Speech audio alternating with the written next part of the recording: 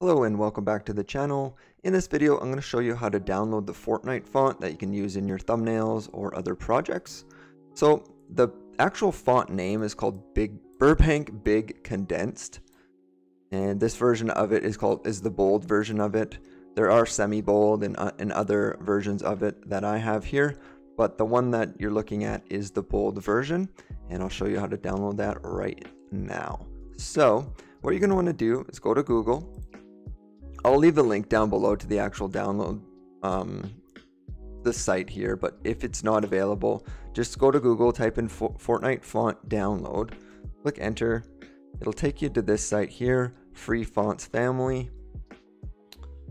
Scroll down to download now, and it'll download it to, I've already done a test, but it'll download to whatever you have. So it'll probably be in your downloads folder. I always have it set to desktop just so it's easier to find. I'm going to download it into my fonts folder. Replace that, and it will download.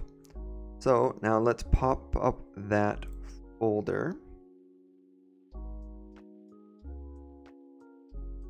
This here, so it'll look like it'll be a zip file. So you'll right click on it, extract here, and it'll extract it's just one file. It'll just extract it to the exact file folder that you select, and then just right click again and install.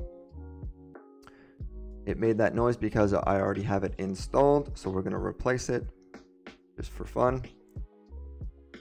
And there we go. So the file is downloaded to your computer. Now if you already have the program up like I do here, you'll have to close it and reopen it for the file to take effect, and then you can start using your brand new Fortnite font. If this video helps you out at all, please leave a like, subscribe to the channel, and if you need further help on anything I have going on in my channel here, please join my Discord server and I can help you out.